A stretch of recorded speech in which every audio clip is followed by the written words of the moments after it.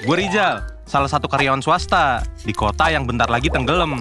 Pada kesempatan kali ini, gue mau ceritain nih pengalaman masa kecil gue. Pengalaman gue dalam mencari One Piece guna belajar bankai pada saat banjir bandang di daerah rumah gue. Gue nih dari kecil sempat ngerasain pindah rumah beberapa kali. Dari lahir sampai TK kecil, gue tinggal di Jakarta. Terus TK besar sampai kelas 4 SD, gue mengungsi ke planet Bekasi. Habis itu ke Jakarta lagi sampai kelas 5 SD tuh.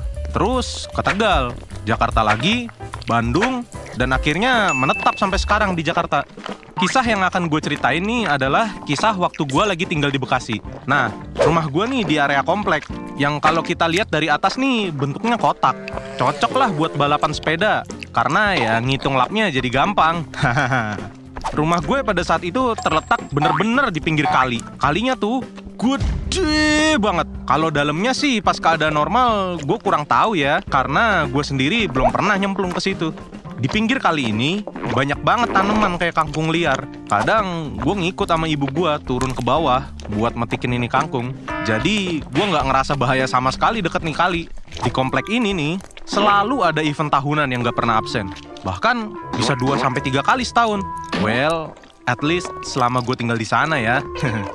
Nah, event itu adalah Waterboom Villa Nusa Indah, alias banjir. Banjir di situ parah banget cuy. Apalagi di rumah gua yang letaknya bener-bener di pinggir kali. Beuh, rumah yang cuma 1 lantai aja nggak mungkin bisa ditinggalin kalau lagi banjir. Bahkan gua aja kudu ngungsi ke lantai 2 kalau lagi banjir. Bencana besar dah tiap lagi banjir di situ.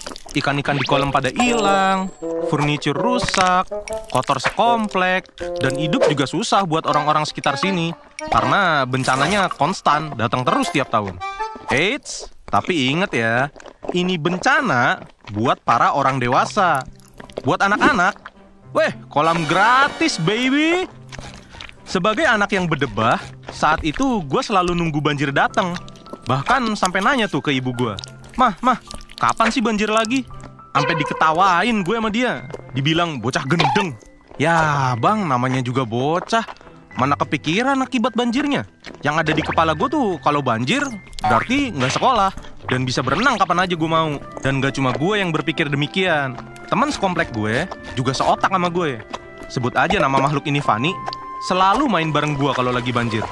Bahkan kadang dia nginep atau ngungsi ya di lantai 2 rumah gue. Karena rumah dia ya cuma 1 lantai. Dan tiap pagi kita berenang bareng di lantai 1. Ya. Nah, waktu itu, gue sama si Fani nih ke kebun. Maklumin ya, ini cerita udah dari lama banget nih. Gue lupa mau ngapain ke kebun waktu itu. Pokoknya, di sana nih si Fani ngeliat ada pohon pisang lumayan banyak. Dan ada beberapa gedebong pisang yang udah tergeletak di tanah. Nih bocah tahu-tahu dapat ilham dari surga Firdaus. Dia langsung bilang ke gue, Jal, ini gedebong pisang kalau ditaruh di air ngambang kan ya? Gue ngangguk ngasih konfirmasi. Ya iyalah, namanya juga gedebong pisang. Terus dia nyeletuk lagi tuh, gimana kalau kita kumpulin nih? Ntar kalau banjir, kita ikat. Terus kita bisa main perahu-perahuan keliling komplek. Beuh. Di momen itu, gue langsung ngerasa kalau si Fani nih orang paling pinter di dunia. Di kepala gue langsung terbayang tuh, asiknya naik tuh rakit gedebong pisang keliling komplek sambil dikejar-kejar buaya. Ya nggak ada buaya sih sebenarnya kalau banjir, tapi ya namanya imajinasi anak-anak. Ya gitu dah. Langsung lah kita eksekusi rencananya. Kita langsung ke warung tuh beli tali rafia. Terus kita pinggirin tuh gedebong pisang supaya nggak diambil atau dibuang orang. Abis itu kita pulang dan berharap cepat banjir. Emang dasar bocah biadab. Doa kok minta banjir. Untungnya atau sialnya sih ya mungkin karena ini bencana, gak lama setelah itu volume air di kali mulai naik, pertanda kalau bentar lagi bakal ada banjir. Kondisi gedebong pisang kita juga udah perfect, cukup kering, jadi enteng dan mengambang dengan sempurna. Langsunglah kita tusuk pakai kayu biar nyambung dan kita ikat erat supaya nggak hanyut pas banjir. Akhirnya banjir tiba di komplek kita. Gede banget banjirnya juga. Waktu itu airnya sampai ke dada abang gue. Sementara abang gue itu tingginya sekitar 170 cm. Jadi bisa kebayang lah ya sedalam apa. Tapi berhubung banjirnya terlalu dalam, kita gak dibolehin main berenang keluar. Bahkan di lantai 1 juga gak boleh. Ya waktu itu gue sama Fanny emang masih kecil. Jadi banjir sedalam itu ya pasti kelelep. Setelah 2 hari, banjirnya mulai surut tuh. Air udah gak setinggi kemarin. Dan kita udah dibolehin buat berenang keluar. Langsunglah kita meluncur ke kebun. Apa yang terjadi habis itu? Kita berlayar lah. Masih di sekitaran kebun sih. Sambil latihan gerakin tuh rakit, kita berimajinasi macam-macam. Dari dikejar buaya sampai jadi bajak laut. Ya, namanya bocah, imajinasinya masih mantep. Sampai akhirnya gue sama Fanny udah ngerasa kita udah jago tuh ngendaliin rakit. Kita langsung mau nyoba muterin komplek tuh. Nah, kalau mau muterin komplek nih, kita harus ngelewatin depan rumah gue, which is di depan kali. Which is arusnya sangat kenceng pas banjir. Which is seluruh air banjir mengalir ke arah kali. Jadi sangat mudah buat bocah tengil yang mengapung di atas rakit seperti kita buat hanyut terbawa arus. Cuma ya bocah seumur kita pada saat itu mana ngerti. Yang ada di pikiran kita cuma berlayar.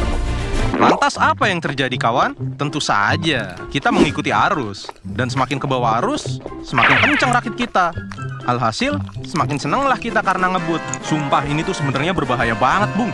Well, berhubung gue masih cerita ke kalian seperti sekarang ini, ya kalian tahulah ending cerita ini kayak gimana ya. Untungnya saat itu bokap gue panik. Karena biasanya kalau gue lagi berenang pas banjir, ada aja yang ngawasin gue tuh. Biasanya sih abang gue sama sepupu yang udah kuliah.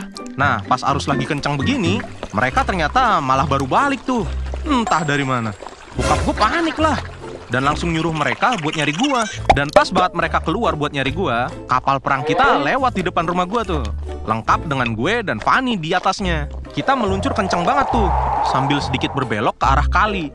Abang, sepupu, sama bokap gua tuh langsung kaget bukan kepalang. Mereka langsung berenang dengan cepat dan nyamber gue sama Fanny dari atas rakit. Kita pun langsung ngambek. Karena ya kapal perang kita hanyut ke bawah arus. Habis itu kita diserahin ke emak-emak di atas buat dimandiin. Dan abang dan sepupu gue diomelin habis-habisan tuh sama bokap. Padahal mah bukan salah mereka kan. Haha, mampus lo. Setelah gue dewasa, gue sering cerita lagi soal ini. Apalagi kalau lagi ngumpul sama keluarga. Dan gue sekarang mikir, jir, kalau dulu abang, bokap sama sepupu gue telat dikit aja, gue udah jadi hantu kali ya. Berenang bareng ikan di laut, bener-bener berbahaya. Pesan yang bisa kita ambil dari cerita ini ya adalah kita harus jaga anak-anak dengan baik ya gengs. Ya gak harus anak-anak kalian sih, anak-anak in general lah. Mereka belum bener-bener paham logika dan isi kepala mereka tuh cuma have fun aja. Jadi bisa aja tanpa sepengetahuan mereka malah terjun ke suatu bahaya yang fatal. Semoga dengan pelajaran ini kalian semua, terutama yang udah menjadi orang tua nih, bisa menjaga anak-anak kalian dengan baik ya. Udah dulu ya nih, capek gue ngomong. Kalau kalian punya cerita kece